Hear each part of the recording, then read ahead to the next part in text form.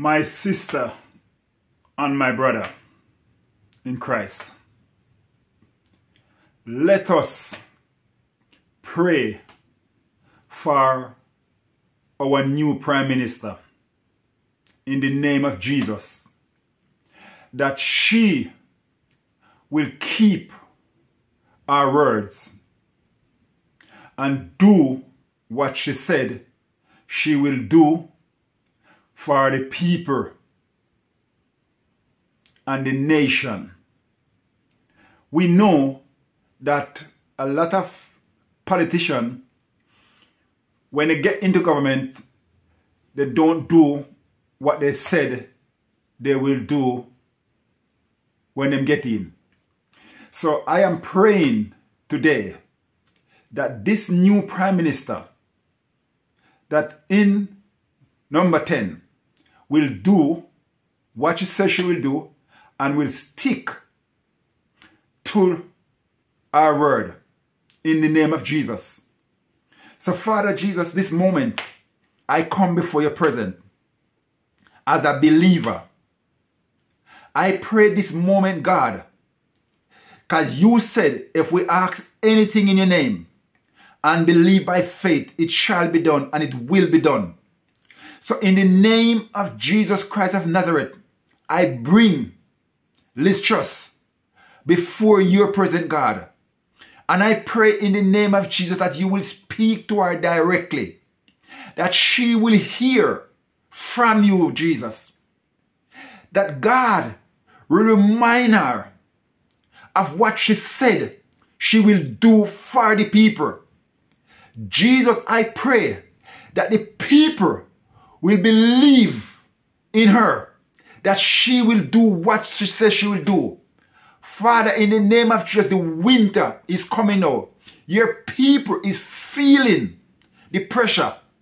They're feeling the burden. They're feeling the pinch. They can't afford to pay their bill. And God, I pray in the name of Jesus Christ of Nazareth that this lady will do what she said she will do for the people. The people will get to put their trust and confidence in her. That God, she will do well in office. This is my prayer for Liz Truss and the people of the UK. Lord, I also pray for the people who are around her, that when they get together around the table to make decision, they will make the right decision for the right people who need. God, this is my prayer. So this moment, I will play again, remind Liz Truss what she said she will do for the people after I pray in Jesus' name. To God be the glory. Great things about to come. And I pray that great things will come and the people will receive some form of help in Jesus' name. To God be the glory. Listen to her speech in Jesus' name. I have just accepted Her Majesty the Queen's kind invitation to form a new government. Let me pay tribute to my predecessor. Boris Johnson delivered Brexit, the COVID vaccine, and stood up to Russian aggression. History will see him as a hugely consequential Prime Minister. I'm honoured to take on this responsibility at a vital time for our country. What makes the United Kingdom great is our fundamental belief in freedom, in enterprise, and in fair play. Our people have shown grit, courage and determination time and time again. We now face severe global headwinds caused by Russia's appalling war in Ukraine and the aftermath of COVID. Now is the time to tackle the issues that are holding Britain back. We need to build roads, homes and broadband faster. We need more investment and great jobs in every town and city across our country. We need to reduce the burden on families and help people get on in life. I know that we have what it takes to tackle those challenges. Of course, it won't be easy, but we can do it.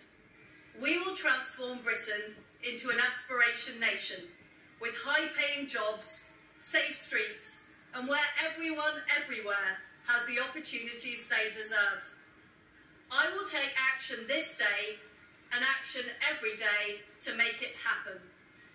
United with our allies, we will stand up for freedom and democracy around the world, recognising that we can't have security at home without having security abroad.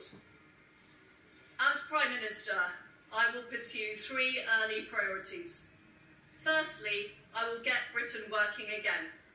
I have a bold plan to grow the economy through tax cuts and reform. I will cut taxes to reward hard work and boost business-led growth and investment. I will drive reform in my mission to get the United Kingdom working, building and growing.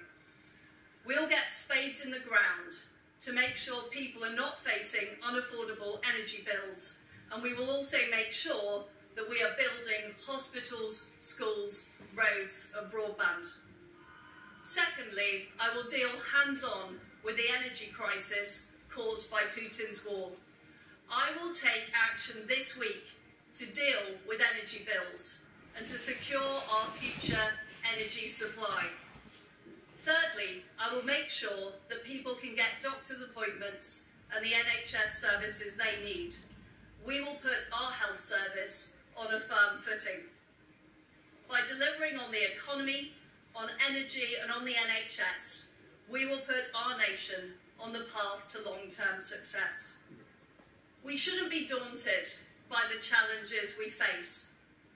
As strong as the storm may be, I know that the British people are stronger. Our country was built by people who get things done. We have huge reserves of talent, of energy and determination. I am confident that together we can ride out the storm. We can rebuild our economy and we can become the modern, brilliant Britain that I know we can be. This is our vital mission to ensure opportunity and prosperity for all people and future generations. I am determined to deliver. Thank you.